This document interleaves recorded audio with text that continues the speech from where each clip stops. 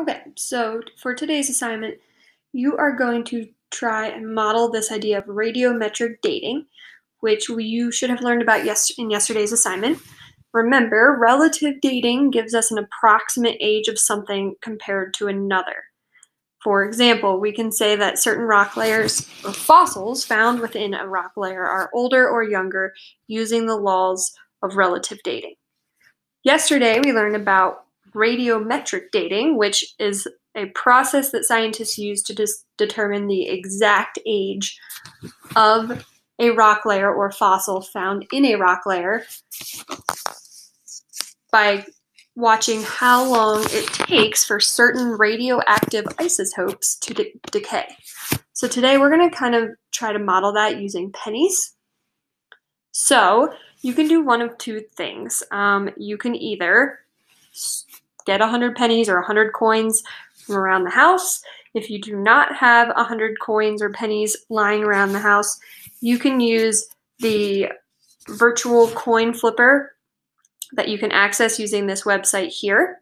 The pennies for this model lab will represent the element carbon-14, which they talked about in the video, which is a radioactive form of carbon.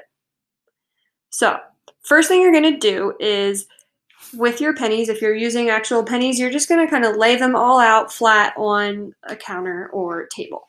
If you are using the virtual coin flipper, you are going to do this. So I'm going to click on my website link to the coin flipper.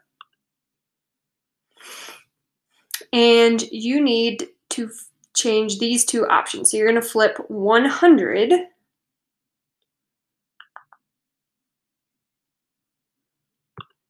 virtual coins of the type. Now, the first ones are all just kind of foreign currencies. If you scroll all the way down, you should be able to get to US, and I'm going to use the pennies. So the first thing I'm going to do is flip my coins.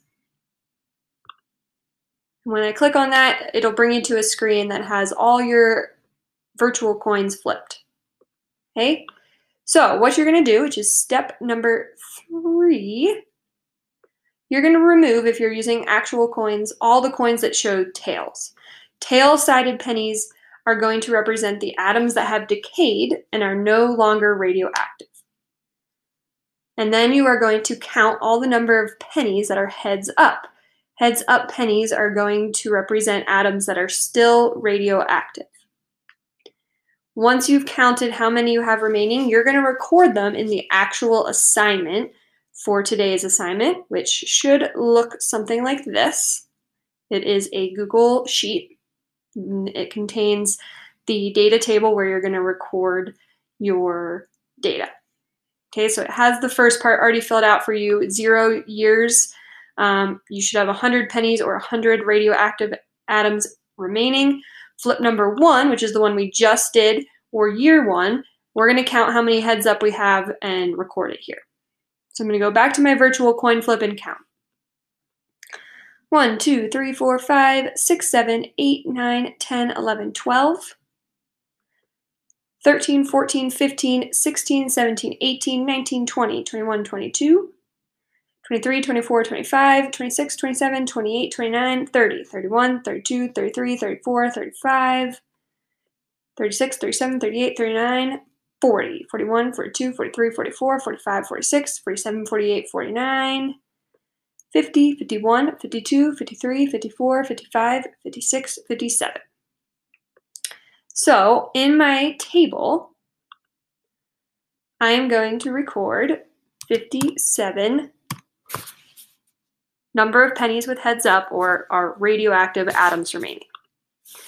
Now I'm going to continue this process. If you are actually using pennies, you should now only have however many heads up you had landed left and put aside the tails. If you are using the virtual coin flipper, you're going to hit this go back button and you're going to flip again. But instead of flipping 100, you're going to flip the total number that you had remaining. So for us, that was 57.